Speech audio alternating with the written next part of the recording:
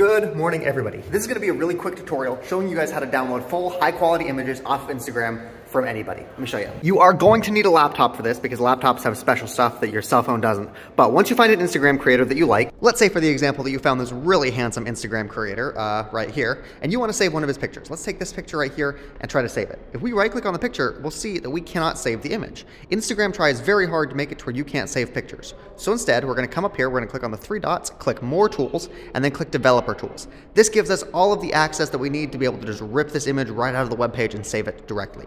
Come over here to Sources, and you'll see a bunch of folders right here where all of the images that are on page are. You might need to hunt around for this, but open them up, keep digging through this little file structure, and eventually you'll find a folder called 1080 by 1080. This is the full resolution picture. You can see that right there. All you got to do is come over to the picture that you're trying to save, right-click it, and click Save Image As. And then the image will download at full resolution. This is much better than trying to take a screenshot or doing anything like that. You can see we have the picture on the computer right now. This works for Instagram posts, but it also works for stories. If somebody just posted something on their story and you want to save it without doing like a screenshot and only getting like the phone resolution, if you want the full resolution picture, you can also do this with stories. Let me show you.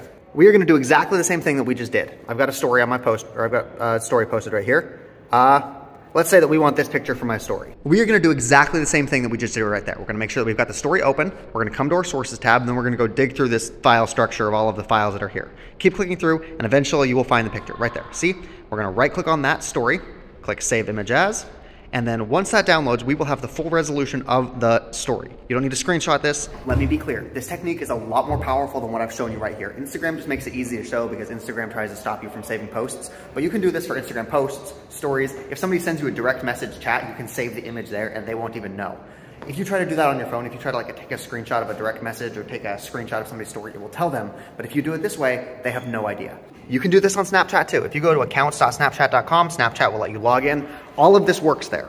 This works for Facebook, this works for VSCO, this works for anything that you can view a website on your computer. If you can view the image on your computer, you can save it like this without them knowing. So don't be creepy.